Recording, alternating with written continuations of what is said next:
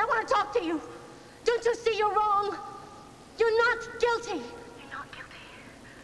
You're afraid, maybe, but you are not guilty. I'm sure as hell not innocent. I hate to spoil your fun, Gary Ewing. But there are 2 of us in this room who've been around during your alcoholic blackouts, and only one of us is able to remember them, so... So? So all you know about a blackout is what I've told you. Maybe now you should know some of the things I haven't told you. Gary, listen to me. I have seen you in a blind rage. I've seen you laugh and cry in the same breath. I've seen you stumble and fall. I've seen you kick down doors and throw things. Gary, I've seen you hurt yourself for many years.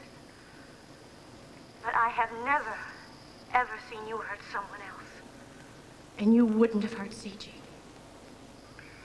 You don't know that. I know that if you weren't so filled with self-pity right now, you'd realize that no one here needs a martyr. Someone out there is getting away with murder while you play this pathetic game. If you had any respect for C.G., you'd be doing everything in your power to put the real killer in here. Your giving up your life for hers means absolutely nothing.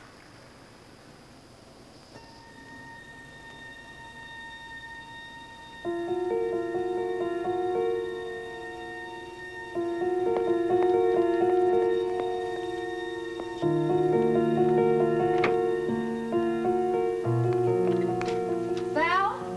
Lily Mae? In here.